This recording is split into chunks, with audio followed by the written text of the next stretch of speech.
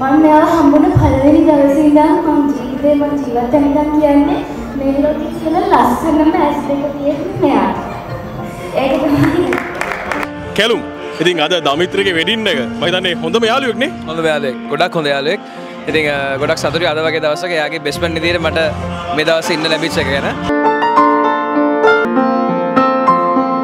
නර්තනයේ පැත්තෙන් එක්ස්පර්ට් කෙනෙක් දමිත්‍රි කියන්නේ.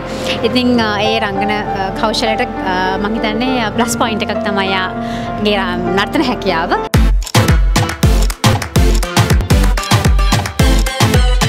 කොම්මැරි කරනවා. හැබැයි අන්තිම ඉතුරු වෙන්නේ මේ ඉරාජුයි හසිතයි තව කවුද අනුෂ්කයි කියලා. ඇත්තටම මැරි කරන්නේ නැද්ද? මැරි කරන්න තාම කෙල්ලෙක් නැහැ මේකයි ප්‍රශ්නේ. ඉතින් ඒ නිසා අපි කිව්ව මේ දමිත්‍රිගේ දැන් හස්බන්ඩ් කේසරට මොකද කියන්න තියෙන්නේ? ඊට කලින් පොඩි දෙයක් කියන්න ඕනේ. දමිත්‍රිගේ කේසර හස්බන්ඩ් වෙන්න කලින් මම තමයි පළවෙනිම හස්බන්ඩ් උනේ. මේ කතාවේ අවසානයේ ළඟයි වගේ නේද? කතාවේ අවසානය ගැන දැම්ම මුකුත් කියන්න බෑ. ළඟයිද? මම හිතනවා ඉක්මනින් ඉවර වෙයි කියලා. හොඳයි ප්‍රතිචාර අපි හිතුවේම නැහැ මෙච්චර හොඳ ප්‍රතිචාරයක් හම්බ වෙයි කියලා. ඉතින් ගොඩාක් ආදරෙන් වැළඳගෙන තියෙනවා ආදිනේ ප්‍රාර්ථනා චිත්‍රපටි. ඉතින් පාරමීට ගොඩාක් අය ආදරෙයි. ජීවිතේ දෙන්නගේ අදහස් එක හා සමාන වෙන්නේ නැහැ. ජීවිතේ වෙන්නේ නැහැ ඒක. හැබැයි ගලපාගෙන ජීවත් වීම තමයි මම හිතන්නේ ජීවත් වීම කියන්නේ. මම හිතනවා දෙන්නම හරි හොඳයි. අනේ මේ දමිත්‍රි හරිම හොඳ ළමයෙක්. ලෝකේ සෑම තප්පරයක වෙනස් වෙනවා. එතරම් වේගයකින් ඔබත් යවත් කල්ල වෙනවද? ලෝකේ සතර කොණින් ඇහෙන කතා වෙනුවට ඔබට වඩාත් සමීප අදහස් සංවාදයට ගැනෙන සමබර කතා බහක්. සංවාදයේ නව්‍යකරණය ටෝක් විත් තරලි.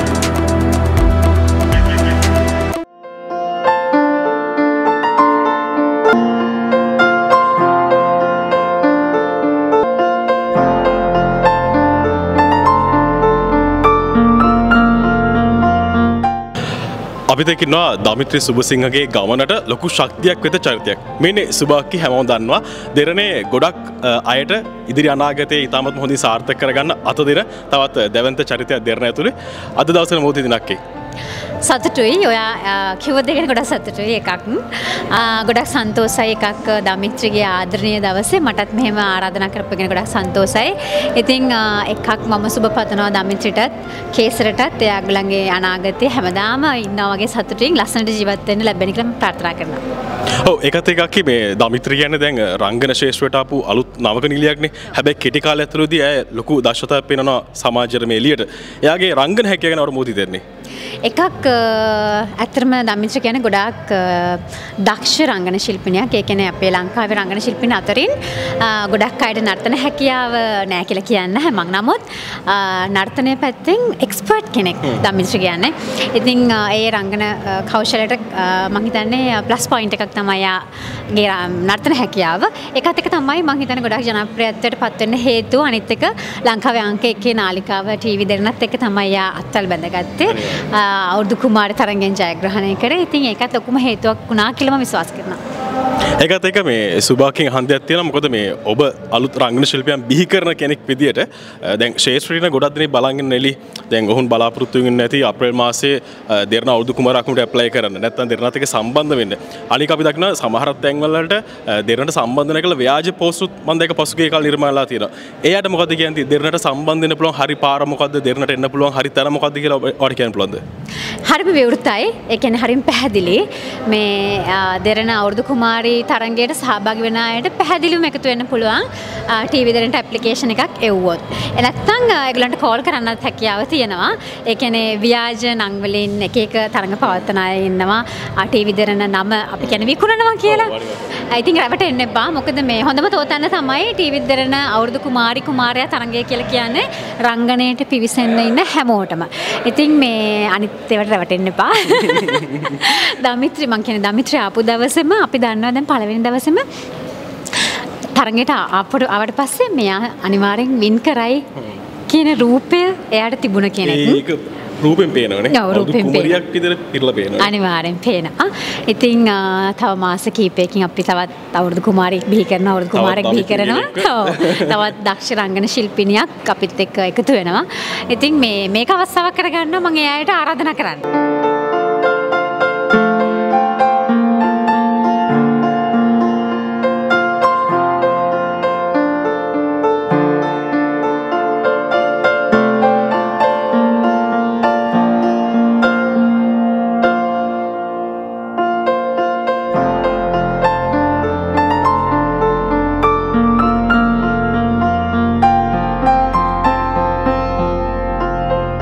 අද දමිත්‍රගේ වෙඩින් එක මම හිතන්නේ හොඳම යාළුවෙක් නේ. හොඳම යාළුවෙක්. ගොඩක් හොඳ යාළුවෙක්. ඉතින් ගොඩක් සතුටුයි අද වගේ දවසක එයාගේ බෙස්ට් ෆ්‍රෙන්ඩ් විදිහට මට මේ දවසේ ඉන්න ලැබිච්ච එක ගැන. ඉතින් ගොඩක් සතුටුයි. මානව සතුටුයි. දමිත්‍රි මේ වීඩියෝ එක බලනකොට ඔයාලට මොකවද කියන්න තියෙන්නේ? මට කියන්න තියෙන්නේ ගොඩක් දේවල් කියන්න තියෙනවා. ඒක කෙටියෙන් සුළු කරලා බං කියන්නම් දමිත්‍රි ඔයා මට මගේම සහෝදරයක් වගේ. ඇත්තටම ඔයා මම දන්නේ මට ඒක කියන්න තේරෙන්නේ නැහැ. ඉතින් මගේ ලයිෆ් එකට මගේ යාළුවෙක් ඉදිරියට ආවට ගොඩක් ස්තුතියි. මම පාර්ට්නර් කියලා කියන්නේ පාර්ට්නර්. මොකද මගේ ෆස්ට් ෆීල්ඩ් එකේ ඩාන්සින් පාර්ට්නර් යා.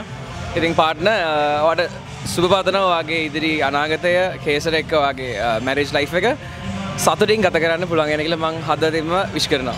ඉතින් එහෙනම් ජය වේවා. හොඳයි ඒකත් එක්ක කැලුම් මේ දවස්වල මොකද වෙන්නේ ඔයාගේ රංගන කටයුතු ඉස්සරහට? මේ දවස්වල සංගීත ටෙලිඩ්‍රාමා එක ෂූටින් යනවා. ඊට අමතරව දැනට සංගීත විතරයි යන්නේ. මම තව ටෙලිඩ්‍රාමාස් කිහිපයකට සහභාගී වුණා. ඉතින් ඒ ටිකත් ඉදිරියට බලා ගන්න පුළුවන්. ඒ වගේම අමතරව නෙමෙයි ඒක තමයි මේන් කරන්නේ කැම්පස් යනවා. ඉතින් ඒක තමයි මේන්ලි කරගෙන යන්නේ. හොඳයි බොහොම ස්තුතියි කැලුම් හෙන. හොඳයි අපිට හම් වෙනවා දමිත්‍රිගේ වෙඩින් එකේදී දමිත්‍රිගේ හොඳම යාළුවා. මෙන්න දමිත්‍රිගේ හොඳම යාළුවා. ඉතින් නම කියන්න බලන්න. දමිත්‍රි කතා කරන්නේ සාදි කියලා. මම සඳමිනි. හොඳයි සඳමිනි. ඉතින් අපිට කියන්න මේ දමිත්‍රිව මුලින්ම මුණ ගැහෙන්නේ කවද්ද? දමිත්‍රිව මුණ ගැහෙන්නේ මීට අවුරුදු 6කට 7කට විතර කලින් මම නුවරින්දලා කැම්පස් යන්න කොළඹ එනවා. ඉතින් ඊට පස්සේ කැම්පස් යන අතරතුරේදී මම ඩාන්සින් ක්ලාස් එකකට ජොයින් වෙනවා. ඒ ඩාන්සින් ක්ලාස් එකට දමිත්‍රිත් එනවා. එහෙම තමයි අපි දෙනාගේ යාළුකම් පටන් ගන්නේ. හොඳයි. ඉතින් අද ඇය විවාහ වෙනවා කේසරත් සමග. ඉතින් පුංචි දුකක් ඇතිනේ. ඒ කියන්නේ එයා දැක්ක ලොකු ඩ්‍රීම් එකක් තමයි මේ එයාගේ දවස. ඉතින් ඒ දවස ලස්සනට තියනවා දකිනකොට ඉතින් මට සතුටට ගොඩක් සතුටුයි. ඉතින් දුකයි චුට්ටක් අර සිංගල් ලයිෆ් එකෙන් පොඩක් ඈත් වෙනවනේ. ඒ නිසා චුට්ටක් දුකයි. හොඳයි ඒකත් එක මේ අපිට අවසාන වශයෙන් අහන්න තියෙන්නේ දමිත්‍රිගේ කේසරගේ ආදර කතාව කොච්චර තදයිද? මගේ වෘත්තියත් එක්ක ගත්තොත් මම ඩිවෝස් කේසස් තමයි ෆලෝ කරන්නේ. ඉතින් එහෙනම් ලෝයි කෙනෙක්? ඔව්. ඉතින් ඩිවෝස් කේසස් ෆලෝ කරන නිසා මම ගොඩාක් ආදර කතා දැකලා තියෙනවා. ඒ ආදර කතා අතරේ මම දැක්ක ලස්සනම ආදර කතාව තියෙන්නේ දමින්ටයි කේසරටයි. හොඳයි එතකොට මේ දමිත්‍රිගේ කේසරගේ මේ සම්බන්ධය ඇති වෙන්න ඔයාද උදව් කරන්නේ නැත්නම් කොහොමද ඒක සිද්ධ වෙන්නේ? නෑ මේ දෙන්න කවදාවත් අද වෙනකම්ම මම ඔයාට ආදරේ කියලා කවුරුත් මුලින් කියලා නැහැ. දෙන්න ඒ කියන්නේ කාලයක් තිස්සේ ආශ්‍රය කරලා අඳුරගෙන දෙන්නගෙම හිතේ ඇඳිච්ච ආදරේ තමයි මේ පටන් ගත්තේ.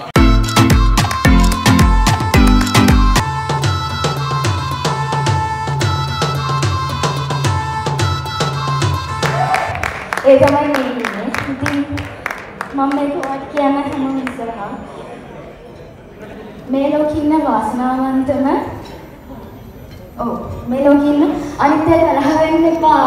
හැමෝම වාසනාවන්තයි. තමන්ගේ ස්වාමි පුරුෂයා තමන්ගේ සහකරුවා ඉස්සරහා මම කියන්නේ මට දැනෙන විදිහට මේ ලෝකේ ඉන්න වාසනාවන්තම කියලා මම මොකද ඔයාගේ ආදරේ මට ලැබුණා. මෙයා මම ඒ දේවල් සම්පූර්ණ කරලා තේින්නේ නැහැ ඒක මම දන්නවා ඒකට තේින්නේ නැහැ.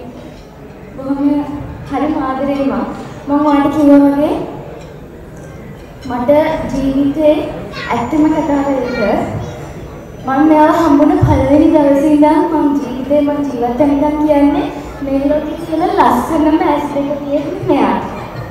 ඒක තමයි මම හිතාට හදාම කියනවා මට ඔන්තරම් වෙලා මේ ඇස් දෙක දිහා බලන්න.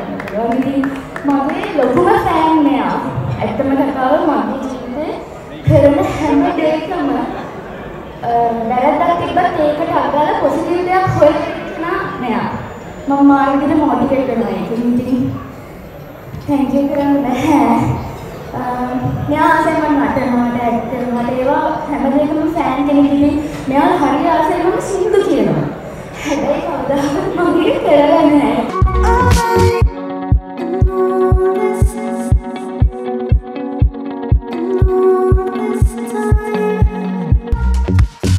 Damithri Subasinghe වෙඩින් එකේදී අපිට හම්බ වෙනවා දමිත්‍රිගේ තවත් හොඳම යාළුවෝ දෙන්නේ. මේ දෙන්නා විවාහ වෙලා ඉන්නේ. ඒ නිසා විවාහ ජීවිතයේ ගොඩක් අත්දැකීම් ඇති. මේ වීඩියෝ එක දමිත්‍රි බලනකොට දමිත්‍රිට මොකක්ද දෙන්න තියෙන උපදේශ විවාහ ජීවිතය සාර්ථක කරගන්න. ඉස්ලාම ඔයාගෙන් පටන් ගමු. ඊට පස්සේ ඔයා ගාවට එන්න. ඔව් ඉතින් දමිත්‍රි කියන්නේ අපි දෙන්නගේම හොඳම යාළුවෙක්. විශේෂයෙන් මගේ හොඳ යාළුවෙක්. අද මම එයාගේ බ්‍රයිඩ්ස්මේඩ්ටත් හිටියා. ඉතින් ආදරෙන් විශ් කරනවා එයාගේ අනාගතයට සතුටින් දෙන්නටම ඉන්න ලැබෙන්න කියලා මම ප්‍රාර්ථනා කරනවා හදවතින්ම. හොඳයි විවාහ ජීවිතය සාර්ථක කරගන්න මේ බිරිඳට වඩා සැමියා ගන්න වගකීම් ගොඩක් තියෙන්නේ. ඉතින් ඒ නිසා අපි කිමු මේ දමිත්‍රිගේ දැන් හස්බන්ඩ් කේසරට මොකද කියන්න තියෙන්නේ? ඊට කලින් පොඩි දෙයක් කියන්න ඕනේ. දමිත්‍රිගේ කේසර හස්බන්ඩ් වෙන්න කලින් මම තමයි පළවෙනිම හස්බන්ඩ් උනේ. තිරේ බය කරන්නේ කොහොම? තිරේ පළවෙනි පාවෙලා වලාකුලේ ඩ්‍රාමා එකේ මගේ පළවෙනි වයිෆ්ට හිටියේ දමිත්‍රි. ඊට පස්සේ තමයි මෙයා මට සෙට් වෙන්නේ. සෙට් වෙන කියන්නේ ඩ්‍රාමා ඊට කලින් අපි මැරි කරලා හිටියේ. ඇත්තටම කියන්න ඕනේ විශ්වාසයේ ඒක තමයි ප්‍රධානම දේ. විශ්වාසය ඒක රැකගත්තොත් මරණකම් ඉන්න පුළුවන්. අනිවාර්යයෙන්. මට ඒක කියන්න මිස් වුණා. මම ඒක විශ්වාසය අවංකකම තිබ්බොත් ඒවා කැටි කොටගත් ස්වාම පුරුෂයෙක් තමයි මම මේ විශ්වාසයේ ප්‍රතිපූර්තිය. අවංකකමේ ප්‍රතිපූර්තිය. ගල වගේ සීගිත්. හරි බිරිඳ කියනවා නම් එහෙම වෙන්නේ නැති. එහෙනම් දෙන්නටම thank you. හොඳ අපිත් එක්ක ඉන්නවා දෙරණ මාධ්‍යචාලයේ ගොඩක් ආදරය කරන තව කෙනෙක් හසිත. ඉතින් හස්ත දැන් අපේ අයියා කෙනෙක් හස්ත ගුවට. ඉතින් අරි අහන්න කැමතියි මේ දැන් දමිත්‍රි කියන්නේ දෙරණ මාධ්‍යචාලයෙන් බිහි වෙච්ච ඉතාමත්ම දක්ෂ නිලියක්. ඉතින් දෙරණෙන් මේ දෙන සපෝට් එක මොන වගේද මේ වගේ නිලියන්ට? ඔව් ඇත්තටම මම හිතන්නේ දමිත්‍රි විතරක් නෙමෙයි දමිත්‍රි ඇතුළු සෑහෙන පිරිසක් ලංකාවේ තරු හදලා තියෙනවා දෙරණෙන්. ඉතින් මම හිතන්නේ අවුරුදු ගණනාවක් රියැලිටි ගණනාවක් කරලා ඉතින් ඒකේ ප්‍රතිඵලයක් තමයි දමිත්‍රිත්. ඉතින් දමිත්‍රිගේ නර්තන ඊට පස්සේ රංගන හැකියාව ගැන ආයි කතා කරන්න දෙයක් නැහැ. ඉතින් හරිම සතුටුයි දමිත්‍රිව මම අඳුරගත්තේ දෙරණට ආවෙන් පස්සේ. ඉතින් දමිත්‍රිත් ඇත්තටම මාරම හිත හොඳ. ඒ වගේම කේසර මට සෙට් වුණා. ඇත්තටම මම ඩුබයි ගිය වෙලාවේ මැච් බලන්න ගිහිල්ලා. ඉතින් ඒ වගේ කේසරත් මාරම හොඳ චරිතයක්. ඉතින් මම හිතන්නේ දෙන්නම් සුපිරියටම ගැලපෙන චරිත දෙකක්. ඒ කාලේ නම් ඉතින් ඉස්සර අපි ලයිව් උත් යනවා මායිඩි ලානුයි දමිත්‍රි කේසරයි. ඉතින් මම හිතන්නේ හොඳම මැචින් එකක්. ඉතින් මම හිතන්නේ දෙරණෙන් බිහි කරපු තරු ගැන අපි ඇත්තටම මාර ආඩම්බරයි. අපිත් දෙරණේ බිහි වෙච්ච අය අවුරුදු ගාණක් ගිහිල්ලා වුණා. ඉතින් ඒ නිසා මම හිතන්නේ මේ වගේ තරු ඉස්සරහට දෙරණෙන් බිහි වෙයි. අනිවාර්යයෙන්. අපිටත් ලොකු මටත් පෞද්ගලික ලොකු අත්දැකීමක් ලැබුණේ දෙරණට ගියාට පස්සේ ප්‍රොෆෙෂනල් ජර්නලිස්ට් කෙනෙක් වෙන්නේ කොහොමද කියන එක. ඒක ලොකු හයියක්. ඒ වගේ තමයි දැන් මේ දවස්වල අපි දකිනවා සමාජ මාධ්‍ය තුල තාමත්ම ජනප්‍රිය පෝස්ට් එකක් තමයි මේ ඔක්කොම මැරි කරනවා. හැබැයි අන්තිම ඍතුරු වෙන්නේ මේ ඉරාජුයි හසිතයි තව කවුද අනුෂ්කයි කියලා. ඇත්තටම මැරි කරන්නේ නැද්ද? මැරි කරන්න තාම කෙල්ලෙක් නැහැ. ඒක ප්‍රශ්නේ. නෑ අතන මෙහෙමයි මේ බැලුවොත් කෙල්ලොත් එක්ක මනින්නේ Facebook එකේ. ඒ කියන්නේ මෙහෙම දැන් කෙල්ලෝ එක්ක ඉන්නවා කියන්නේ මගේ යාළුවෝ ඇත්තටම ගොඩක් අය යාළුවෝ තරුදු දන්නවා. ගොඩක් කලට ඔය අපි පාටි වල හම්බෙලා තියෙනවා. ඒ කියන්නේ මගේ යාළුවෝ. ඉතින් සමහරව හිතනවා ඇත්තටම කෙල්ලෝ ගොඩක් වට කරගෙන ඉඳි ආමු පට්ට ප්ලේ මුණ කෙල්ලෝ ඇයි යාලා කියලා.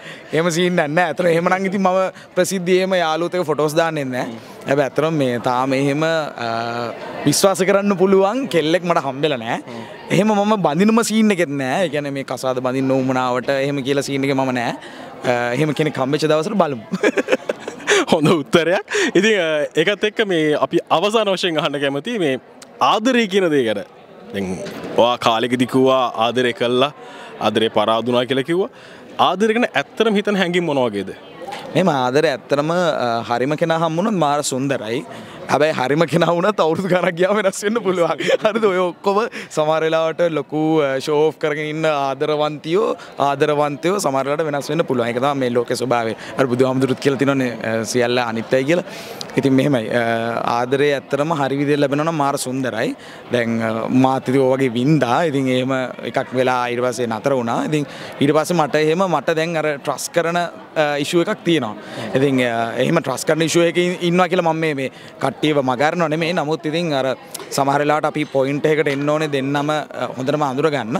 ඉතින් මට එහෙම අඳුර ගන්න කෙනෙක් හම්බෙලා නැති හින්දා මම මේ කියන්නේ. හැබැයි ඉතින් ආදරේදී ඇත්තටම සැක්‍රිෆයිස් කරන්න සීන් එකක් තියෙන්නේ අනිත් කෙනා වෙනුවෙන්. ඉතින් ඒක හොඳටම කරන්න පුළුවන් නම් ඒ කපල් එක දිනුම්.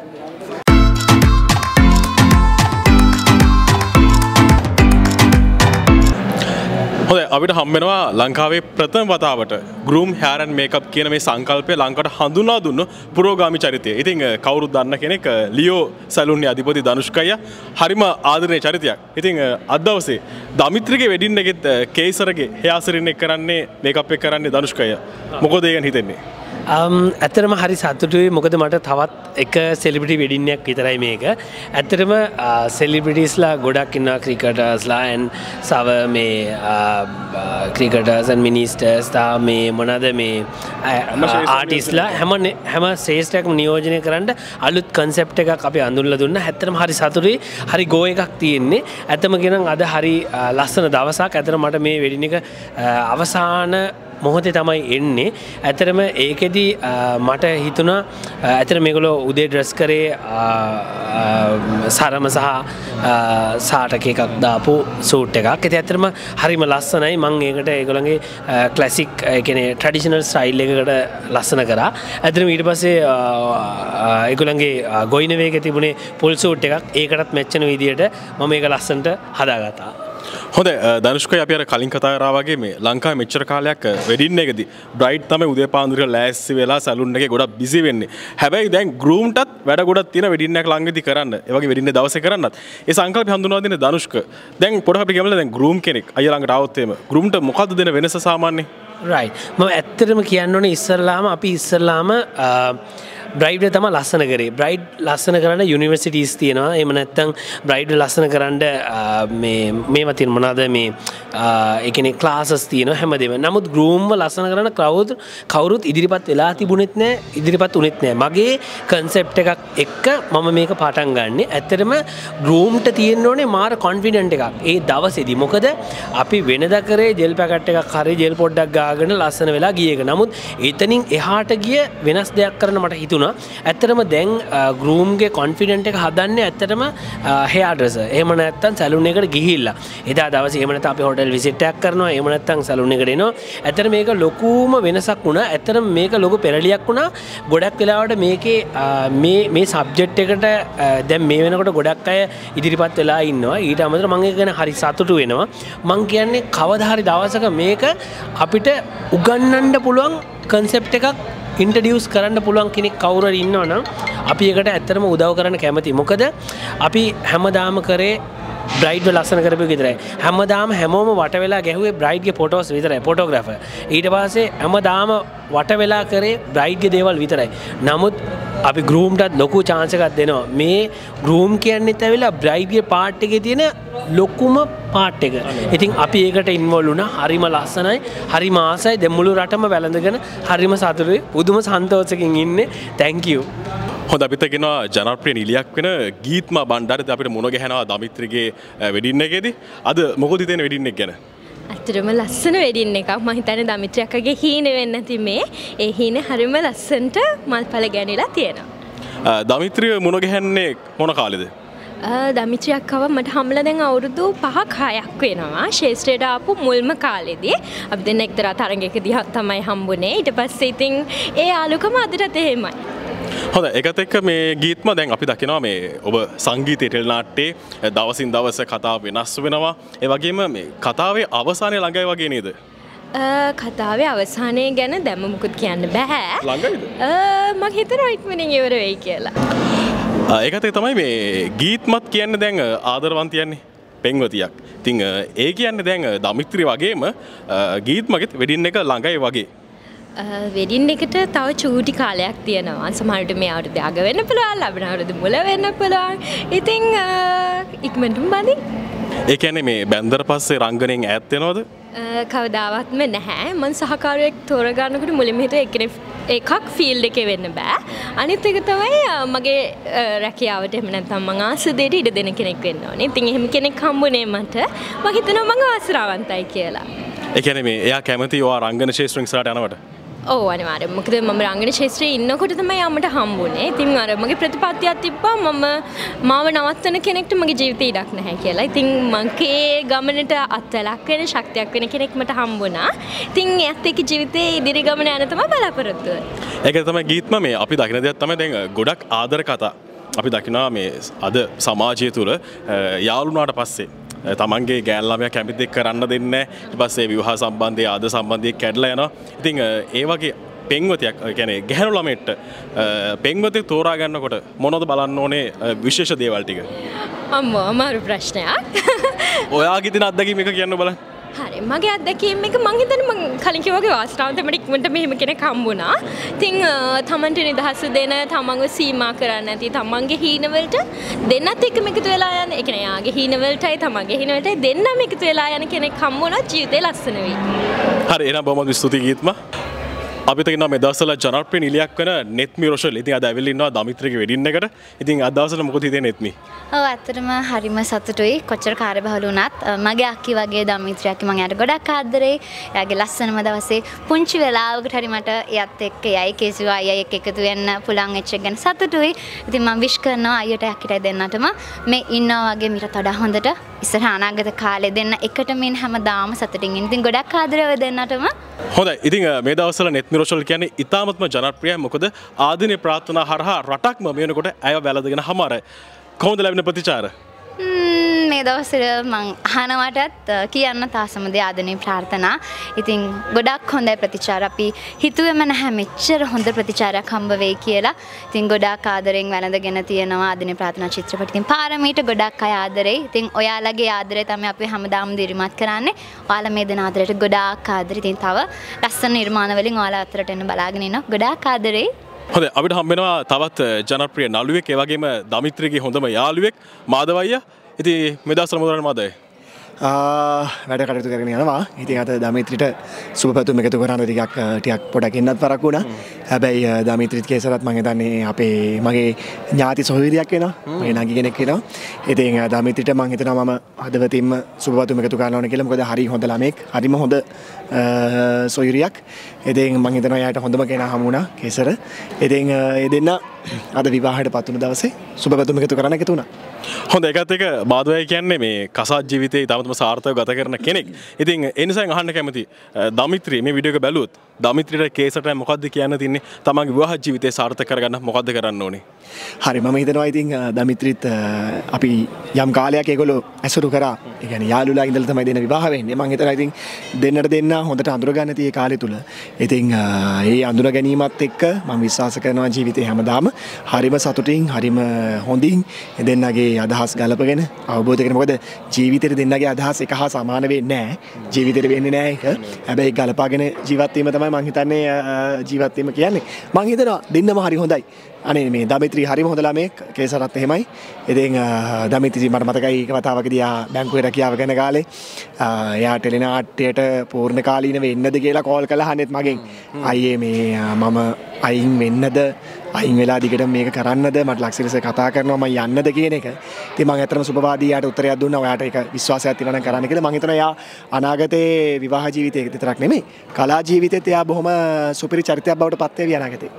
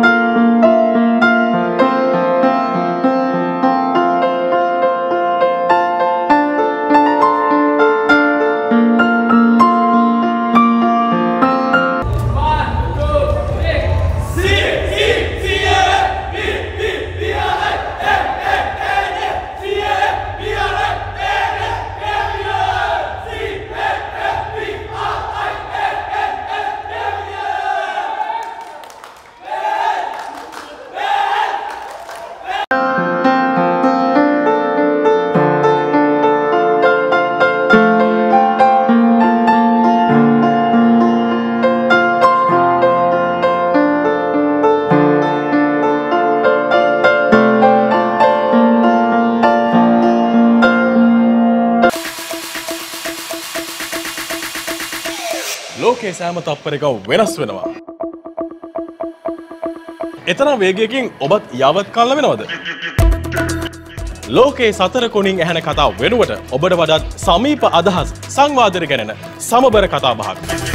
සංවාදයේ නව්‍යකරණය Talk with Tharindu.